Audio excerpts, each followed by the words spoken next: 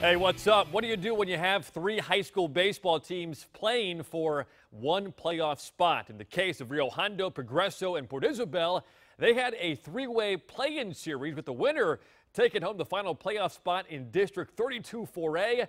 In the night's first game, Progreso beat Rio Hondo 4-1, so the Red Ants on to face Port Isabel right after that. They were playing on La Villa's brand new turf.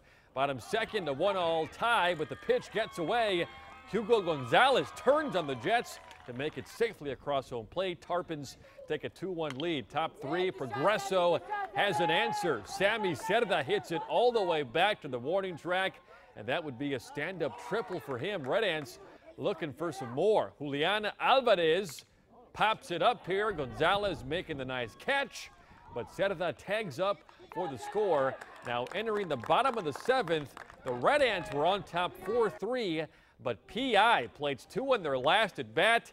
Tyler Francis bringing home the game winner. Port Isabel on to face Robstown in the first round of the playoffs this week.